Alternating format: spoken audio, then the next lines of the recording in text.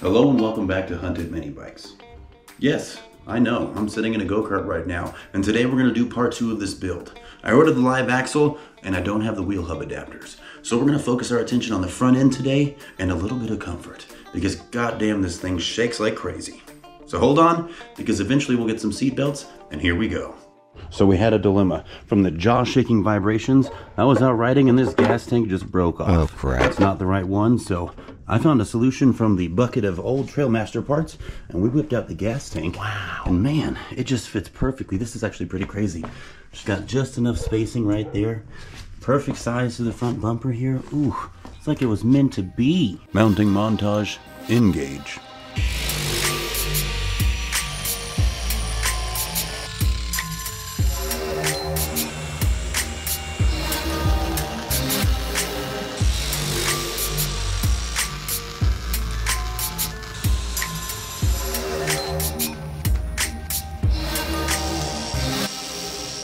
Alrighty, I had to add a pulse pump because the fuel line runs all the way from the front to the back, and then the pulse pump draws the vacuum from the throttle body and throws the fuel into the carb. A couple of quick mods and then back to cutting and welding. Next up, we're going to replace this dangerously tiny steering wheel.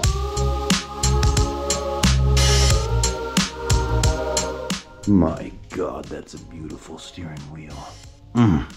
Just goes perfect with the Kart. And you know what? I would like to drive at night sometimes, so let's go ahead and put a light bar on the front.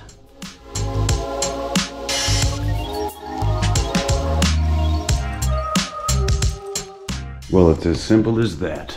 My God. Jesus, it's bright. That looks perfect. Gonna get us plenty of distance there. And I do have a pretty big surprise for the middle here. So we're gonna go ahead and move this motor back as far as we can. Looks like we got about 1 or 3 inches there. So we're gonna go ahead and max that out, as well as throw some rubber dampening pads under there, because this thing shakes so hard my eyes vibrate.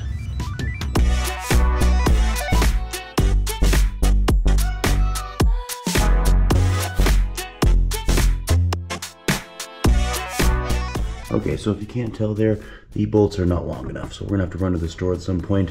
These risers picked it up about 1 inch, which is perfect for the chain tightening, but I just need longer bolts. So we're gonna move on.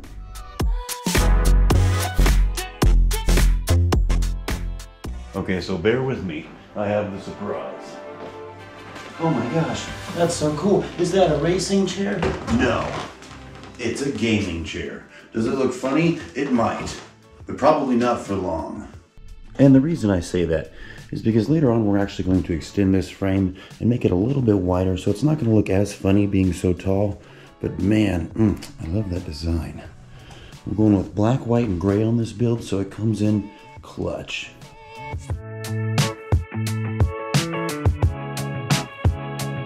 Okay, now that the engine is mounted and solid, see no movement there, we're going to remove some obstacles so that chair can sit down flush.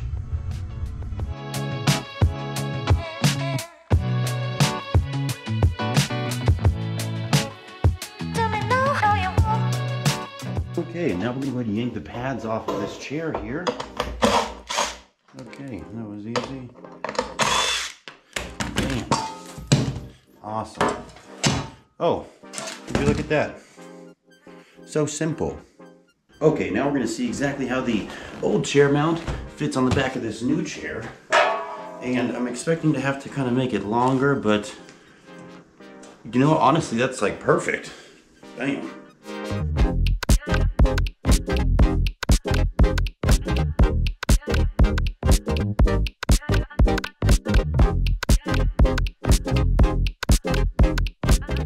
So we've got it in, and my God, it looks better than I thought. I mean, there's still more to go because we're going to extend the frame and all that other stuff. But damn, this thing is so comfortable. This is like the best choice I ever made for this go-kart. And we'll actually be able to hook up seatbelts to that later, so perfect. And some things I did off screen is we actually removed that orange fuel line, replaced it with the clear one. It runs underneath the gas tank, underneath the seat, comes out back here, and just looks so perfect. And we had to move that high pressure fuel pump because we are kind of pushing limits in our distance here. We did an alignment as well, so that'll get us a little bit more speed. And then we tucked all the light wiring underneath the seat so it doesn't look as bad, and then mounted the battery thing right there. But there is still one more thing to do. After that, we'll take a test run. Just kidding, we're heading out now to find out. Now, I did tune the carburetor, bringing the main jet from a 125 up to a 130, and then the pilot jet down from a 40 to a 35. Now, even with this added weight and everything, I do expect a little bit higher top speed, because I can definitely tell in the low end already. And I really want to see how well this light bar works. Nice, and here we go. Morning.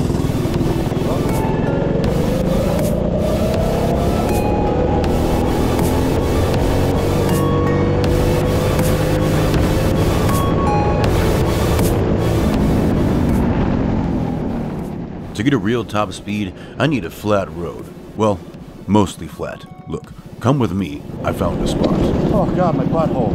Oh, I'm probably gonna swap engines again anyway.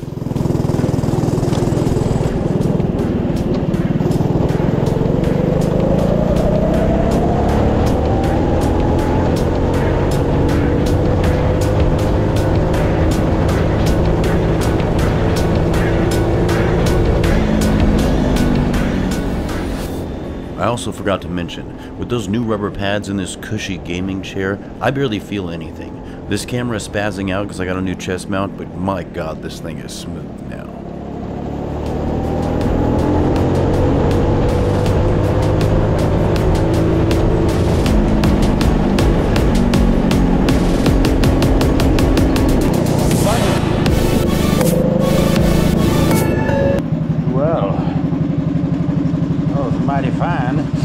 And now, for a little more style, and then the front will be finished. The last addition to the front end will be this.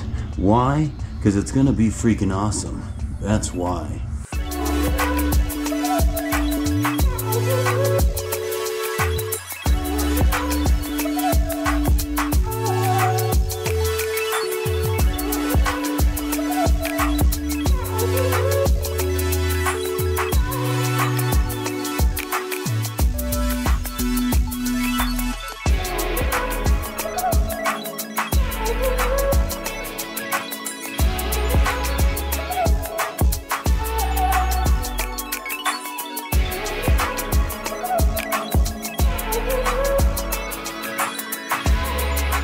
Ready. Aim. What is this? A 10,000-pound bow?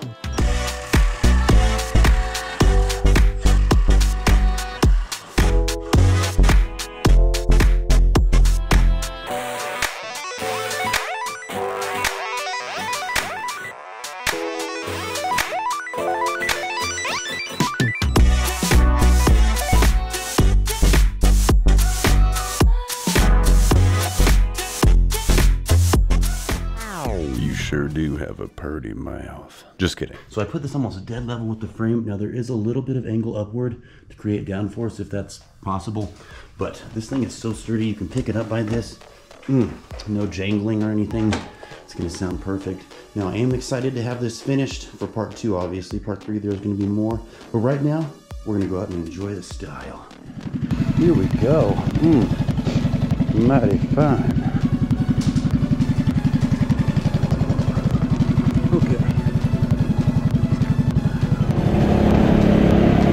It is a freaking cold day out today, but look at that front lift. No vibration. I can only hear the motor and occasionally the front tires because they're a bit loose or the bearings are going out, but it's all smooth. My eyes don't vibrate. This is amazing. Now I am using my helmet mount today because that chest mount sucks some butt. Turn. Here we go. Such a rough start. Board it.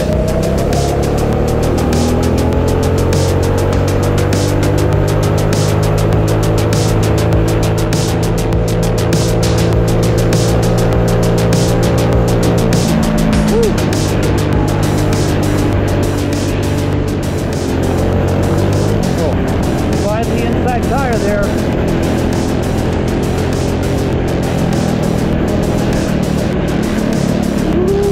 Made it.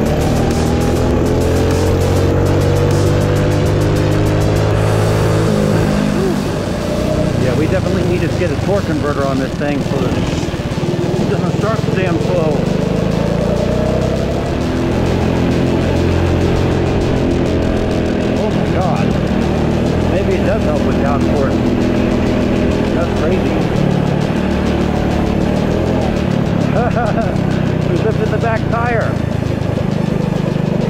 This place is bumpy as all hell, but let's see what we can get done in here. Oh, wow. We're lifting the inside tire more than we're more than we're sliding.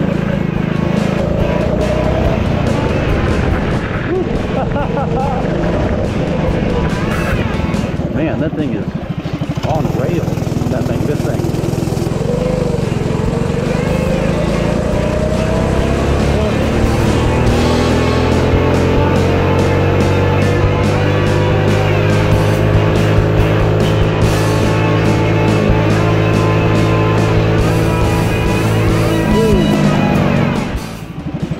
Oh, good. No bumps on the fin there.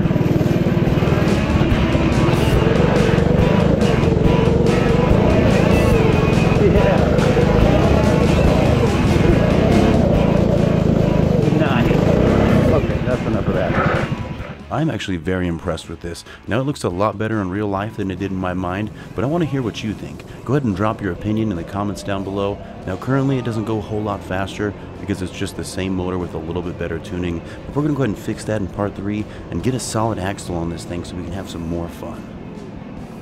But the real question is, did this front lip actually help in some way, shape, or form? I have no idea.